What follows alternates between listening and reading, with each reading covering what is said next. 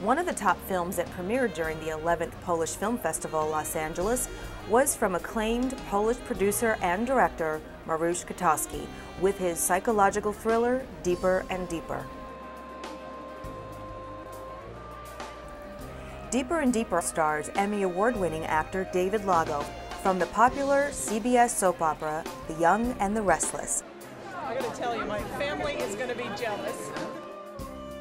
The premiere of Deeper and Deeper was a great success for both the filmmakers and the festival. Now let the movies begin. Enjoy the screen. My experience in Los Angeles at the premiere of Deeper and Deeper was very exciting, all the way from meeting people prior to the movies, being out in the lobby, meeting people who worked on the film that I never had an opportunity to see as the composer because I always get the film after everybody's gone. So it was exciting to see all the people that used their craft on the film. Well, the premiere in LA was just absolutely great because I had always gone to the Sunset 5 Theater when I lived there, and I just absolutely loved that theater. So it was a real joy for me to have the premiere at the Sunset 5. I was nervous as a cat because as a cinematographer, because I had not yet seen the footage, and I was really pleasantly surprised when we sat in the theater and saw it, because we went what we were going for. We got it.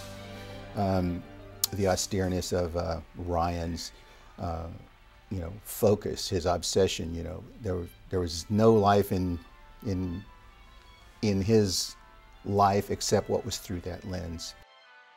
And I think when being that the whole thing was cut, it was really well edited, and the story really came through, just like MARIUSZ and I had discussed. Seeing Deeper and Deeper on the big screen was really interesting because I had seen the film before, and I just hadn't seen it on the big screen, and I really think it plays well on a large screen. Obviously, as a composer, when you're sitting in an auditorium, you can't ever duplicate in your own studio what the music's going to sound like or the sound effects are going to sound like, just because you don't have that kind of equipment sitting in your studio. So listening to it in the theater was very exciting. It drew me in. It drew me in, and I had to sort of fight with myself and say, I don't want to remember the production part of it, but get into the story. And I found myself, after just a very few scenes, being able to completely forget about production and being pulled into the story, being told about these people.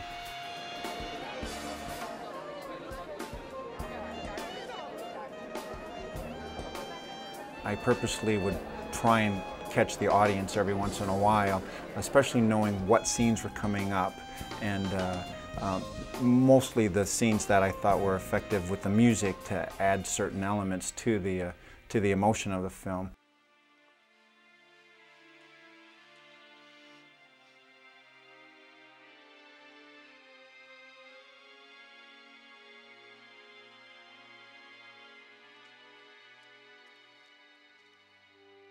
I think the audience really received the film very well. There were some people that immediately when the film was over were very complimentary of the film, and they could tell that they wanted more to happen, that, well, what's going to happen now to the guy, and so that's always a good sign when they want more, they want to learn more about the characters.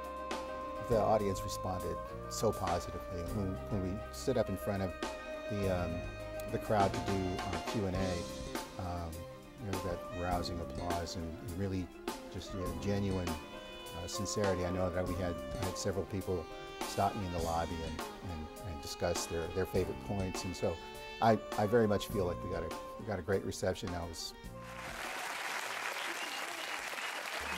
can see you in my mind, looking for love and passion.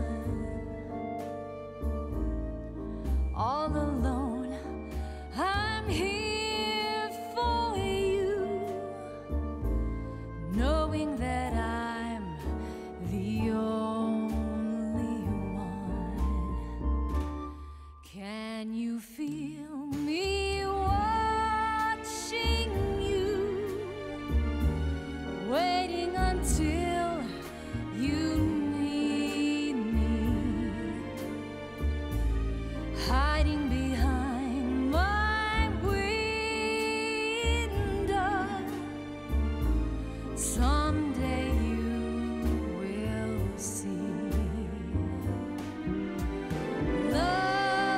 just like queer